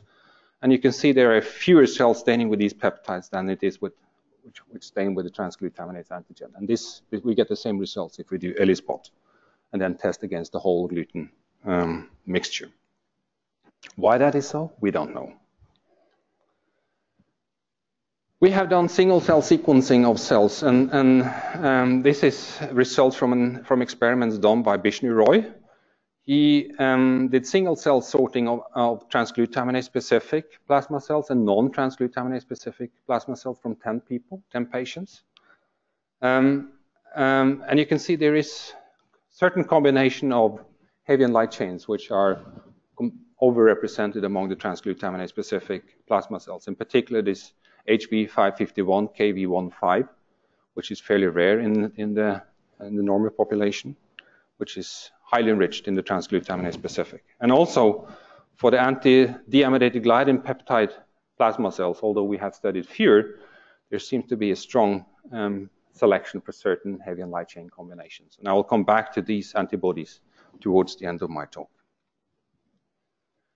So the antigen the gluten antigen and the transglutaminase are very different. So transglutaminase is an enzyme, and the antibodies are detecting conformational dependent epitopes, and they are located in the N-terminal part of the epitopes, and we have mapped so far 3 major epitopes, which accounts for most of the plasma cell reactivities. These are gliadin peptides, and you can see they have a lot of glutamine and proline. And here is the sequence of the epitope, which is recognized by many of the monoclonal antibodies. And you can see that it's represented multiple times in long fragments of gluten peptides. So this is a multivalent antigen. And as I will get back to towards the end of my talk, we think that multivalency maybe is important. And maybe that is a way by how these antigens can actually, for the immune system, be more similar than what they look at face value. And this B-cell epitope in one typical gliadin protein is found multiple times. And this protein is found 11 times. And here I've also color-coded T-cell epitopes we have identified. And you can see that they're often overlapping. And in these fragments, you would have multiple B-cell epitopes, typically with T-cell epitopes. The serum antibodies are, as I told you, extremely good proxies for the disease. However, when we stain transglutaminase-specific plasma cells in the lesion, or we detect them by ELISpot, there is a very poor correlation between the levels of antibodies in serum and the number of plasma cells in the biopsy. So this raises the question, what is the relationship between gut and serum antibodies? And I have to admit that I've written reviews where I have stated that the antibodies you see in the blood are just spilling over from antibodies produced in the gut mucosa. I will tell you that that is probably not true. So this work has been done by Rasmus Iversen, an extremely clever postdoc in the group, and he has been inspired by George's work, and I also have borrowed his slide. I've taken it from a publication, though, not from a grant application. And what Rasmus has done is to purify antibodies from blood, both IgA and IgG, and he's purified antibodies from gut biopsy secretions from gut explants. And we have sorted gut plasma cells, and then he has compared the V gene usage in the mucosa with blood, and also looked for clonotype relationship using these CDR3H3 derived peptides. And looking at the V gene usage, there is overrepresentation of certain V gene segments, both in the serum IgA. This is then transglutaminase-specific antibodies, which are being compared with non-transglutaminase-specific antibodies. And this is shown in the volcano plot. So you see that these blue here are those which are overrepresented in the transglutaminase-specific antibodies. And you also see that there is an overrepresentation of certain V gene in the biopsy-derived IgA. And the distribution of the V genes are similar in the V genes which comes from next-generation sequencing of the antigen-specific plasma cells, as we find in the serum IgA and in the biopsy-derived IgA. suggesting that these the antibodies in serum and antibodies in the biopsy is using the same V genes. And then using mapping of clonotypes with the CDR3H3-derived peptides. And here Rasmus has depicted the clonotypes based on the next generation sequencing, and they have ranked. So this is the one which has the most reads. And then looked for CDR3H3 peptides which map to these plasma cell-derived sequences. And you can see that there are sequences which map from the serum IgA and the biopsy IgA, and they seem to map to the same clonotypes. Our results are very similar to George's results in that there are a few antibodies that seem to dominate the response. And it is not necessarily, I mean, it seems maybe there is a tendency that those which are in the higher rank produce more than those in the lower rank, but there is also some clones which are not really in the higher rank, which gives rise to antibodies both in serum and in the biopsy. And then looking for how many of the sequences which can we map, it's both from the serum IgA and the biopsy IgA, there is more sequences which maps to the antitransglutaminase antibodies than the flow-through for the affinity purification, suggesting that the antibodies we pick is indeed specific. And you see that both, the picture is similar both for serum and from biopsy IgA. And then looking at IgG, it seems to be less, which we can map back to from the de novo sequenced IgG sequences, which either suggests that there are antibodies, the IgG antibodies, which are generated independent of the IgA antibodies, but it could also be that if there is high mutation rate in the IgG antibodies, we will miss them because the mass of that fragment will be different and we will not detect it in the mass spec survey.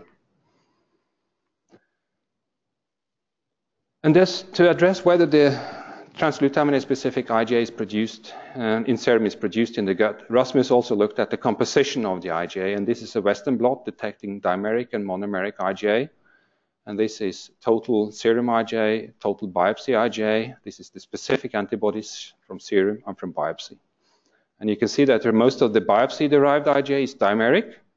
The serum-derived IgA is monomeric, and there seems to be similar picture from the specific and the total IgA.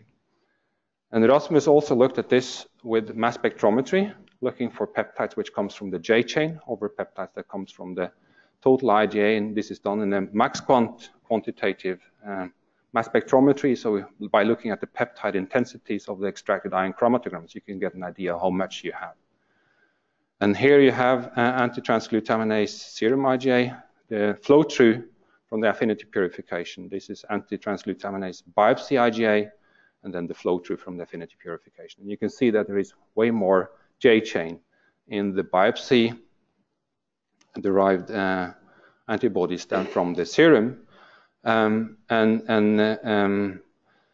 This also goes for the specific antibodies. So serum IgA have lower levels of J chain than the gut biopsy IgA. And then looking for the distribution of IgA1 and IgA2, there is a difference between the serum IgA and the biopsy IgA, both for the total and the specific. And it seems that the specific antitransglutaminase serum IgA is solely of the IgA1 isotype. So the composition of the IgA, even though they have clonal relatedness, are different. So serum IgA, anti-IgA, anti-TG2 IgA antibodies and gut anti-TG2 IgA have the same regions and the same CDR3H3 regions, but serum IgA is monomeric, gut IgA is mostly dimeric, and serum but not gut anti-TG2 IgA is exclusively IgA1. So they are likely derived from the same B cells, but they are produced by different sets of plasma cells. Same origin, but produced by different plasma cells. And some B cell clones give rise both to IgA and IgG plasma cells, yet the majority of the IgG antibodies seem to be produced by a separate plasma cell population. And this could possibly be because you have B cell activation outside of the gut, and it's hard to address that in humans. So I think that for the time being, it has to remain as a possibility. Then I would like to tell you about recognition of post-translationally modified gluten peptides, and this is work done by Omri Shnir, a postdoc in the group, and Xi Chen, who was a crystallographer in our group, who's now back in China. And we also collaborated with Guryari and Moria Guidoni on this project, on the repertoires, which I will not tell you much about. But this is then bulk sequencing, high throughput sequencing, and here is the frequency of the different V genes. And there is this preponderance of VH315 and 323, which we also have observed in the single cell data, when these plasma cells have been sorted with this immunodominant peptide. And in the antibodies from the single cell data which recognize this peptide, there is a preponderance of this IgHV323 and lambda 469 and 315 and kappa 41. And both of the antibodies were selected with a deamidated peptide. This antibody is only recognizing the deamidated peptide, not the native version. Whereas this antibody here is recognizing both the native and the deamidated version of the peptide. Omri did an alanine scan to look for which residues in this peptide are important for recognition. And you can see that for this peptide here, it is the regions surrounding this glutamate in position 5, which is central. Whereas for this antibody here, it's not really caring about this position here. It's more the flanking residues, which are important both on the N-terminal part and the C-terminal part. And to try to understand this better, we solved the crystal structure of these peptide antibody complexes. And the peptides dock very differently to the antibodies. So they are outstretched, but they are docking very differently to the antibody. And also in terms of binding, they use very different principles for binding. This peptide here is having side chains which dock into pockets of the binding site. There is one pocket accommodating the glutamine in position 3, and there is one pocket accommodating the phenylalanine in position 8 and the proline in position 9. This interface here is very flat, very little interaction of the side chains. However, there is a salt bridge between an arginine in the antibody and the glutamate in position 5. So this recognition of the deamidated peptide, the deamidated residue is really critical for binding for this antibody. So these two antibodies recognize the peptide differently, yet I think they are operating around the same principle, and that the net effect will be the same. And this relates to this specificity of transglutaminase. This is taken from work by Fritz Konin's group, which looked at the sequence specificity of the enzyme using variants of gluten peptides. And he found that the sequence QXP was a good substrate, QXX, when you have a bulky hydrophobic residue, was a good substrate, and QXP and bulky hydrophobic was a good substrate. And Burkhard Fleckenstein, who was a postdoc in my lab at the time, also investigated this with a peptide library. And he made this peptide and varied all the positions surrounding the glutamine. And he found impact of residues in position -1, in +1, +2, and +3. And in particular, this position +2 with the proline was critical for recognition. And looking for the specificity, this recognition specificity of the enzyme, aligned to this B-cell epitope, this is a residue which is converted to the glutamate. And what the enzyme is recognizing is then the flanking residues, and particularly this proline here. And looking at how the antibodies recognize it. This antibody here, this 1EO3, is recognizing the product of the enzymatic reaction. This antibody here is recognizing the sequence which the enzyme is using to recognize its substrate. And what would this mean? These two B cells, which have specificity either for the glutamate or for the recognition sequence, they could both bind this peptide, which has the B cell epitope and which has a neighboring T cell epitope. And then you can present the gluten, the deamidated T cell epitope, to the T cell. So both antibodies recognize signatures of transglutaminase processing. One recognizes the glutamate, the other one recognizes what the enzyme is recognizing. And I think in vivo, this will both lead to, both these T cells would get T cell help, which is really critical for whether you make the antibodies. So one thing we have observed with our antibodies, which we don't understand, with the plasma cells, which we don't understand, is that they have somatic mutations and they have few. And this goes both for the transglutaminase-specific plasma cells, but also for the deamidated gliadin-specific plasma cells. And here I've shown results from Bishnu's work on the single cells, where you can see that the lower level of mutation both goes for light chain and heavy chain. Why this is, we don't know. I think we can only speculate, but there's one speculation I would like to share with you, and that is that this enzyme is an extremely good substrate also for itself. So if you incubate the enzyme in presence of calcium, you generate these multimers of the peptide. If you add a gluten peptide, which in this case has been with FITSI labeled, you see that it generates still the complexes. And doing the fluorescence scanning, you see that the gluten peptides are incorporated into the multimers. And what this would result in is an antigen which is decorated with gluten peptides, which then can be recognized by the B cell specific for the gliadin peptide. It can be recognized by the B cell specific for the transglutaminase. So for these B cells, this antigen here will essentially be the same, even though the one is an antigen which is recognizing where you have conformational epitope, and the other one is peptides which are linear.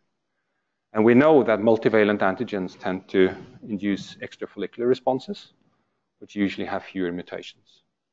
So that is one of the working hypotheses we have for the time being.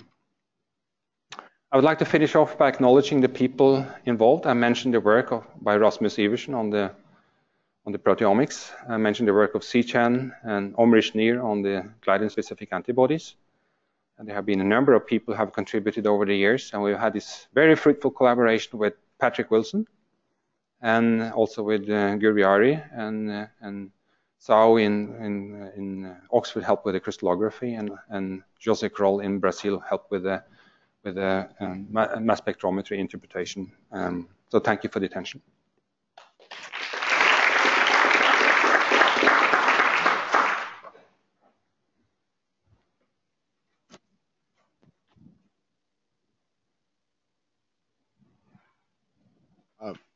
Fascinating talk as always. A couple of questions. Do you see actually, since you were telling us last night that basically transglutaminase is associated with fibronectin in tissues, do you actually see the antibodies also decorating transglutaminase? In other words, could you have a lot of inflammation because of an immune response to antibodies deposited onto the extracellular matrix? Is that part of the disease?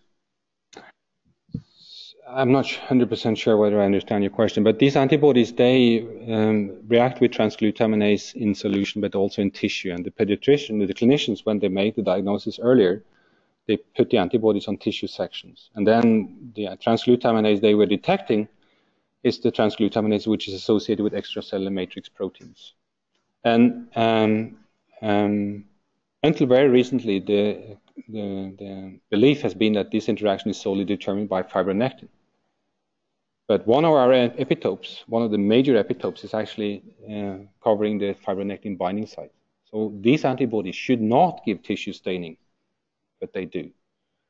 And it's we have data to suggest that the binding is actually to another extracellular matrix protein, which is more important than binding to the fibronectin, and that the fibronectin binding site is actually exposed on these extracellular transglutaminase. So you do not see antibodies deposited onto the tissues? Yes, in patients. In patients. There is a Finnish group which claims that they do, and where they also claim that this is a reason why many of the patients have extraintestinal symptoms, so they have systemic disease. Okay. And also, why do you have these crosslinks in the presence of huge amounts of water? I mean, deamidation should be significantly favored kinetically, unless this very high effective concentration of? Yeah, but that was exactly the question when we first came up with this idea that the enzyme could do deamidation. People said that this is an in vitro artifact. And I said that I don't really care. What my T cells are probing is the sequence which has become deamidated. So somehow in vivo this happens. And the best explanation we have come up with is that if you lower the pH, the nucleophilic attack of the lysine or the primary amine is much less active. So you slow down the transamidation reaction, whereas the deamidation reaction is the same. So you can have conditions where the rate of these two reactions are much more comparable, and pH seems to be a factor which dictates this. It's probably related to the pH of the lumen, and yeah. Probably.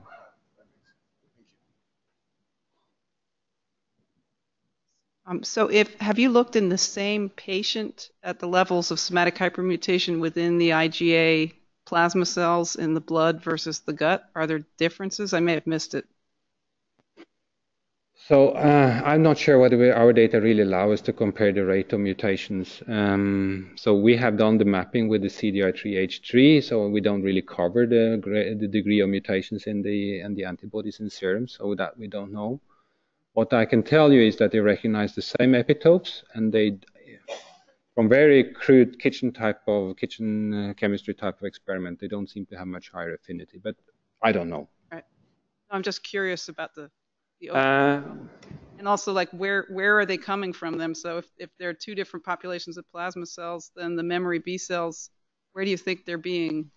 So also the serum antibodies disappear very quickly when the patients stop eating gluten. So they disappear within months, suggesting that these plasma cells, which are not residing in the gut, whether they are in bone marrow or spleen, they also have a relatively short life. Yeah.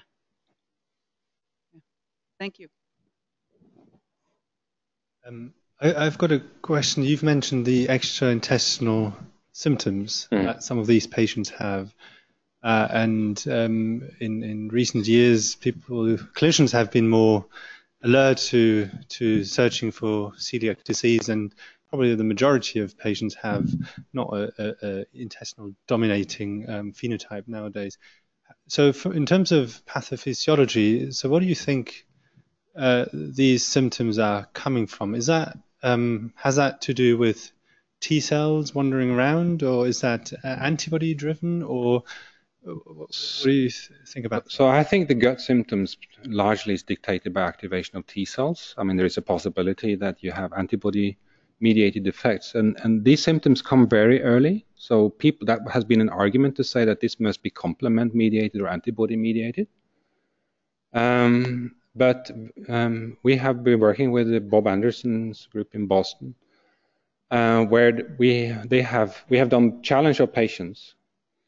And 4 hours after challenge of patients, you can detect IL-2 in the serum as coming as a peak, suggesting that very early you get T cell activation and cytokine release, and this increase in cytokines coincide with the symptoms, the timing of the symptoms of the patients, like nausea and vomiting. When it comes to these extraintestinal symptoms, like neurological symptoms, it could very well be that they are mediated by the antibodies. But I think the gut symptoms, to a large extent, is dictated by activation of T cells.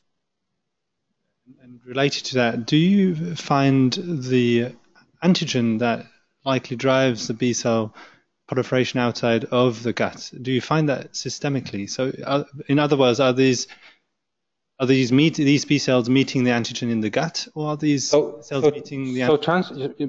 So speaking about transglutaminase then, or gluten peptides, which antigen are you referring to? Well, probably both, but with So transglutaminase is expressed in every organ of the body. It's massively expressed in the thymus. It's produced on free ribosomes within the cell. It somehow gets outside. It has a calcium-activated form, which can do this cross-linking. It's a big debate how much you actually see extracellularly. It could be that some of what we detect in these, when we make these tissue sections, are in vitro artifacts when we slice tissue. And you release transglutaminase, which then combine to extracellular matrix proteins. So I think transglutaminase is in principle everywhere. Whether you get it to the outside everywhere, I don't know. Maybe you need tissue damage. When it comes to the gluten peptides, I think they are abundant in the gut. But I think also you can find gluten peptides systemically. People have discovered gluten peptides in the urine, so they must be distributed around. But I would think that the reason you see this in the gut is primarily dictated by the amount of antigen you have, and I think the amount of gluten peptides you have in the gut is way higher than you have elsewhere. And I think if this formation of these transglutaminase gluten complexes are really important, I think it's the gut where they likely are generated. Other diseases that are associated with transglutaminase dependent presentation that you know of? I mean, polyglutamine repeats, for example, or anything like that? This enzyme has been linked with many diseases, but I think where there's really hardcore evidence to say that it's implicated in disease is still lacking for many of them.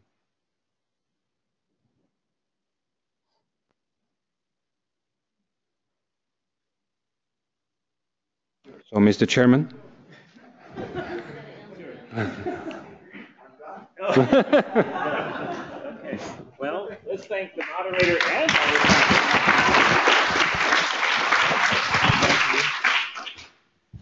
And the good news is we just have a little bit more to go, and then we go to dinner. And that means arriving around 6:30 at Seasons 52, and dinner around 7. There's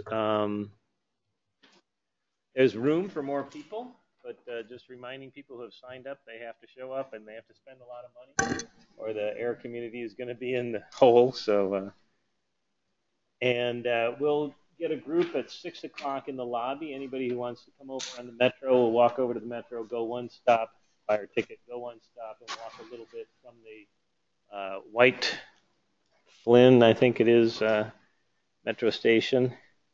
And now Jamie was going to join me. Yeah. Oh, good. So the bad news is that we have to change from all the fascinating science back to protocols and standard production and governance structures that will get us to that point of being able to do, and working groups that will get us to that point of being able to do all that protocol and standardization production. How do you make this really big? Can you make that big? Yeah. How do you make that really big? Oh, he's doing it. I love it. You're so smart. Really? Okay. So we had the governance we don't want any of document, that. and then people have given us feedback on it, and made some changes and suggestions. Yeah, just this. We have tomorrow. We have time to talk and vote on the governance structure, vote on the working group structure. Here we go. Purpose, I don't know what that is. vote. I'm We've going also to just given move the whole the thing vote on the Thank you. governance. We've given the germline gene some time specifically tomorrow because of the importance of that decision and those policies. And just to make it easier,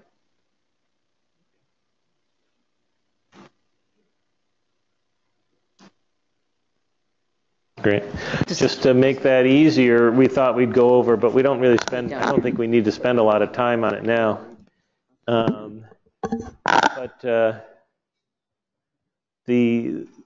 What I think Tanya mostly has worked on the values. You want to talk about the values? Okay, sure. The values. What about the values?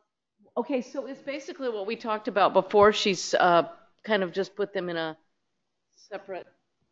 Where is it? Advantages. Sorry, I'm just trying to find this on this document. There we go. Okay, yeah. Okay, we went to the wrong place. I was just getting lost. Yes, so there's a mission that we already talked about that includes sharing. That kind of fell off of it for some reason. And a vision that we already talked about, and our values. And all this is going to eventually go into a constitution later on. But is there anything that, and there will then be a motion to adopt this tomorrow, and a motion to form this AIRR section of the Antibody Society. That will happen tomorrow. Are there any questions about any of this?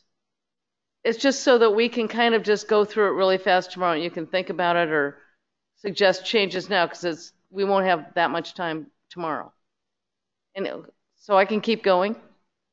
Okay, good.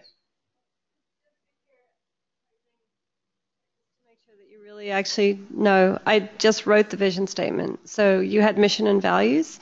So I pulled a vision statement out of the value statement and turned it into vision. And right, but I had added sharing to it. You're all good? No, that's on your mission. But you didn't have a vision statement. So just to make sure that everyone reads it and makes sure they're okay with it. Read that vision statement. I think maybe it was in our mission or something. Anyway, any questions or comments about that, or changes, or you don't like it? Okay. So, no, here's Eric. We got Eric. Oh, sorry, Eric. Are we going to have access to this Google Doc? Yeah, it's on a Google thing right now. I'm not right, really but we don't have, I mean, I can't read the whole link. You can't, oh, sorry. Well, I mean, what's the easiest way? What we have before. Yeah. I mean, y'all have been emailing the document. Yeah, well, we just got this like a half hour ago. You could so just we'll email this off to everybody. You could just email that link. Yeah, I'll email that link to the registrants. Just email to suggest. There's an option, suggest, edit. Like you can choose how much access people have. If you email the edit, then people will be able to edit it willy-nilly. Right. Without track changes. If you email the suggestion. What about this? I don't like Google Documents because then everybody does. Except you. And I'll tell you why. Because then all these changes go into it, and it's crazy making. Okay. Yeah, but the whole point is then why don't we just email it to people and they can send me their changes and we can put it in whatever. We have gotten no emails except for I think one or two. Yeah, but like people don't care about this too much. But anyway, we'll get it out to you. We'll do something. Okay, and so with regard to this preamble and all that, I mean, I think the two things that we had discussed before, can we just cut to the chase on this? I was only if we just cut to the vote even. Jamie, I put your second motion on below the others about what you can actually vote on right now. Created a second motion. Yeah, which is actually all of that stuff below is just all the background stuff that you were presenting yesterday, but the second motion is to form and we can vote on that. Got that part. But I guess what I'm saying is the two things that are in that whole big long document, which I'm not going to scroll through, there's a couple of things. One is that there's been confusion on everyone's part. We don't know what to do about the executive.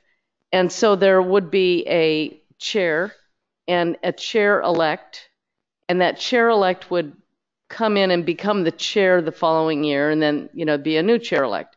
And so the idea is that we had talked about an executive committee being the chair-elect, and other people. But the way we've been functioning for the past 2 years is that essentially there's a chair and then the working group leaders. And so we finally talked to all the working group leaders, I think most of them anyway, and it seemed like so long as the working group leaders were getting together with the chair and the chair-elect at least quarterly, and they were talking to each other and explaining what everybody was doing and all, conferring, then maybe we don't need to bring in extra people on this, quote, executive, because basically, so I'm just asking, does anybody have a feeling about this? Do they want, on top of that, other people voted into an executive? Because the working group leader did not want to be, quote, part of the executive. And for instance, TABS, they have a chair and a chair-elect. They call them a president and a president-elect, but it's the same idea. That's it. And then they have a board of directors. So I'm just asking you, do you want we say and up to 3 other executive members. Do you want that, or can we just get rid of the other executive member? Like, what do you want here? Well, It's in the tabs, the That's board of tabs. directors are just basically, we meet once a year and they may have like a phone-in meeting if there's something big that needs to be decided. But what we do, okay, well, so we could just say up to 3 extra people, and so if that's the case, anybody that wants to be on it, like you, Danny, maybe, just say you want to be on it, and we'll just put you on the thing, and we'll vote on it tomorrow. Because I mean, basically, you need people to step up to the plate.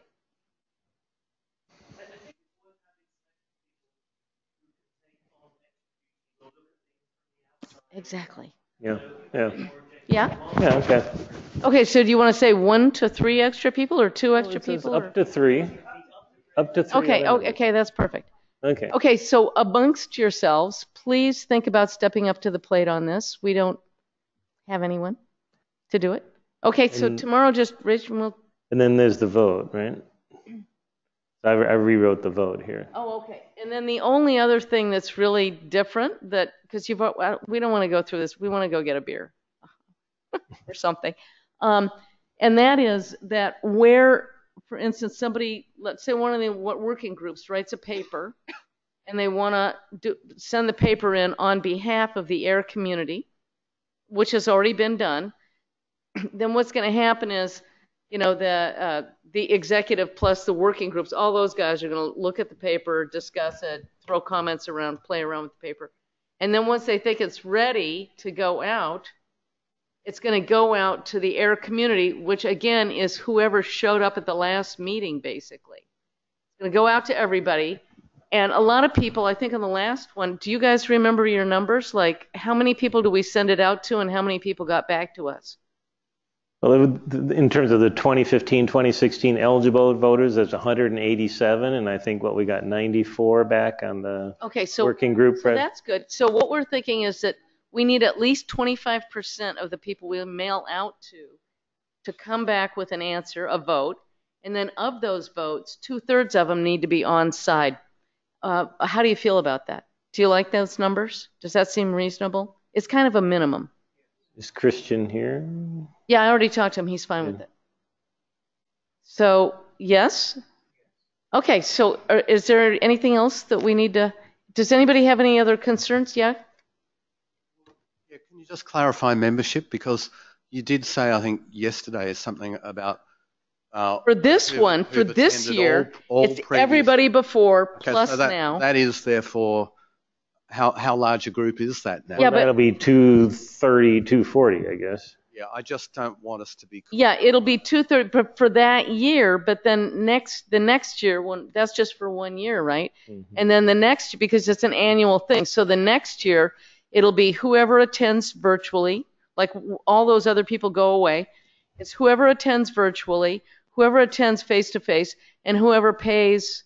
to become, you know, they can always just go on the tabs thing and say that we're going to have a special way of doing that you're part of the AIR section and you pay $100. And if you're a postdoc, you pay 50 or 25. And if you're a grad student, you pay 0. That's how it works for tabs. Does that sound good? Are we good on that? Yeah, because we wanted to bring everybody into the first year for sure, based on the way we've been doing it. Okay, yeah, so is that, yeah? I wonder if that membership thing, if somebody's working on a working group, can't make the meeting. So working group membership, should that guarantee membership? Not necessarily, and I'll tell you why. Because, for instance, we may have people from IUIS or Focus that we're bringing in. One of our terms is that the working groups do not have to be members. At least one of the working group leaders has to be a member because they have to come back and be part of all this voting and everything. But if you have more than one working group leader, like they don't all have to be.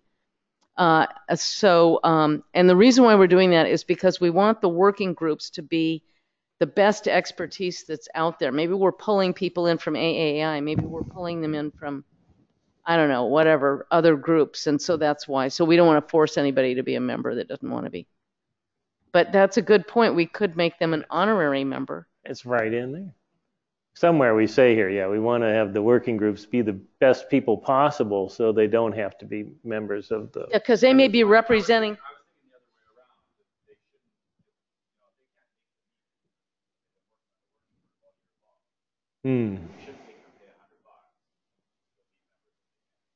Right, but if they're on a working group and they want that, then all they have to do is just, I don't know. I mean, I just really don't. Yeah, and so I think they can always attend and vote virtually, like anybody can. And we could also make it, no, they need to be part of the discussion at least, yeah.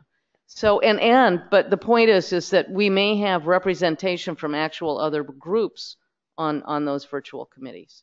I mean, on those working groups. Okay, now you guys are probably totally bored. I see a lot of people looking at their phones. So are we done? What? Well, we'll start over, Dan. No problem. Okay, so Dan, is there anybody else that wants to stand for executive committee?